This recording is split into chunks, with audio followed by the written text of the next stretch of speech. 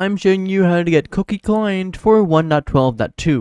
To get Cookie Client, you want to head over to their official GitHub page, which is going to be linked down in the description, together actually with my Discord server, and I'd greatly appreciate it if you could join that. Anyways, here you want to look for the one that says latest, and then under the assets page right over there, you want to click on the jar file, and that will automatically download it.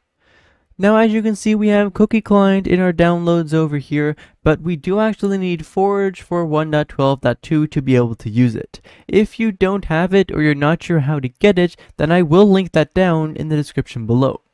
Anyways, with this in our downloads, we can press on Windows and R at the same time. In the run box that pops up, type in a % app data and then another % just like so.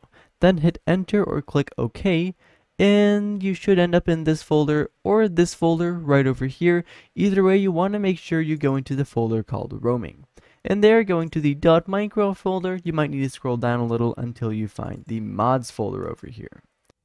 Basically, what you want to do is just drag the client right over there into the mods folder, just like so.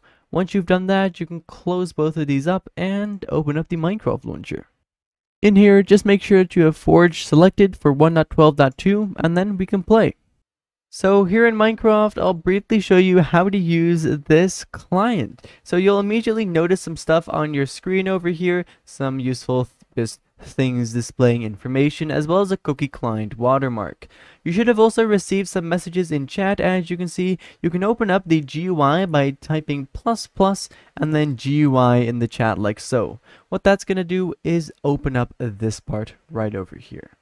What we have right here is basically the click GUI, and as you can see, you can click on these to enable them and click on them once again to disable them. If you hover above them, you'll get a brief description as well as it telling you that you can right click on them to extend them. As you can see, if I right click on this, I'll get a little bit of a customization menu. Some of them have more customization than others. As you can see, I'm finding a bunch with little customization. Anyways, this one, the GUI one over here, has a lot of customization, as you can see. There we go. I'll move this right over here for right now. Basically, the GUI one is somewhat the biggest one, and basically this section over here allows you to edit the general settings of the GUI, which is all of this area, right?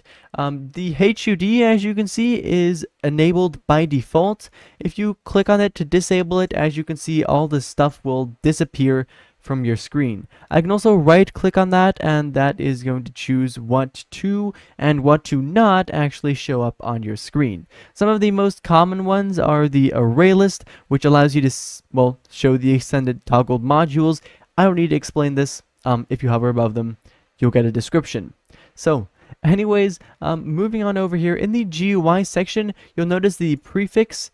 You can actually customize that as well. So if you click on this, I can make it ++p or just a single plus if I wish to do so. The keybind purple one right over here, I can click on that and that allows me to set a general keybind for the GUI. I can, for example, set that to right shift because that is what a lot of clients use. Now if I close out of there by pressing on escape, I can press on right shift to open it up, which of course is pretty useful. You can of course once again set that to anything you want. Here we have the HUD editor, which also is a pretty big one. As you can see, we have a few things showing up on our screen right now. We can customize it to be more. If we click on the HUD editor, then we can, as you can see, move around all of these modules and place them somewhere different, or drag them off the screen like that, try to hide them. Of course, you can also just disable them through the general settings. Basically, here we have all the stuff that can show up on your screen that you currently have enabled. Anyways, you can once again press on escape to close out of that. That was basically the click GUI, but that isn't actually all yet. Let's take a look at this prefix again. I just reset it to the default, as you can see, which is ++. You can set that to whatever you want for convenience, but if I open up the chat and then type in ++ help, just like so, then I'll get a little bit of a list of all of the commands that we have. As you can see, for example, ++GUI, what we saw earlier, opens up the GUI, as well as some other commands listed over here, and a cookie client explaining that there's also more commands that are explained in the module description if it has a command. So I'll show you that right now. We can open up the clicked UI again. So let's take the X-ray for example. I happen to know that we have a command for that. As you can see, if I hover above this, you see that we have some extra information, and then it says you can add a block with X-ray add ID and then delete a block with X-ray remove, and then of course the ID of the block. And it says that you need to send that as a command in chat, so of course using the prefix that we have over here. There's a few more utilities that also use that same, well, use commands to add or remove or edit functions of the utility. So a few utilities that are used really often are scaffold, X-ray, zoom, the FreeCam definitely is, flight is used a lot as well, AutoEat I know a lot of people use, as well as Killora of course. Anyways, basically I suppose that was kind of that. If you do have any more questions or stuff like that, make sure to leave those down in the comments below. And for right now, thank you ever so much for watching, and I do hope to see you again in the next one. Bye bye.